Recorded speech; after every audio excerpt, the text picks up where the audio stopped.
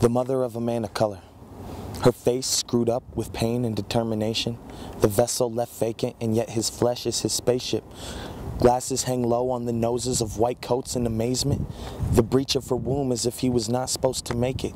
A transfer of energy from a source or an entity, a black youth in a world with so many enemies, conceived in the nude and brought forth to bring truth, yet systematically oppressed by the color of your flesh. They protest your progress and would prefer your mind and body held hostage. As you age, you'll understand. You'll understand I cannot hold your hand because I work 2 jobs. I didn't want your life to be so hard. Cold nights, no lights, no money, food spoils, turmoil around every turn.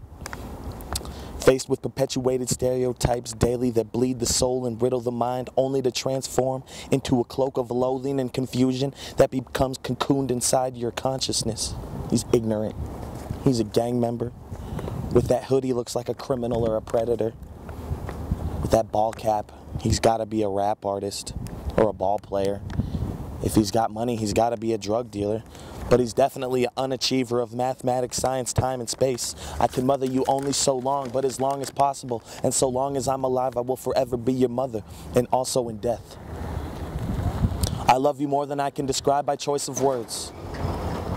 Without you, my flesh is meaningless. To preserve your life, my flesh is meaningless.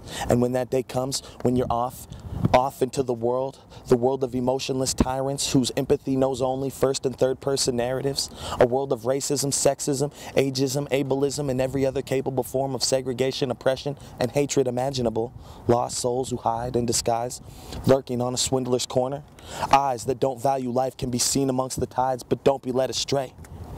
Beware a fiery bigot's rage that burns in the eyes of a multitude of members amongst the city's police department, hearts darkened and easily pardoned of despicable acts against community, a cancer in every low-income arena across the globe, imbalanced and violent, lies and silence, leaving a path of damage and disconnect. But fear not. Fear not the sickening brutality to the individual whose only witness is a sewer gutter that gurgles the blood of its victim as it trickles into the dark abyss beneath the cold steel grate. Concentrate and educate.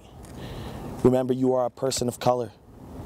The image of your actions and capabilities, responses, and critical thought processes has already been formulated and forecasted into the dim psyche of your oppressor, who is peppered throughout your entire environment. Know how to beat them. Live above them, not beneath them. Defeat them to teach them. Life is a chessboard with a plethora of pieces, so create your own thesis and in turn come to your own conclusions. But don't be fooled by illusions, ill will, excuses, and sedatives instead of solutions. Stay true to yourself and others. Peace.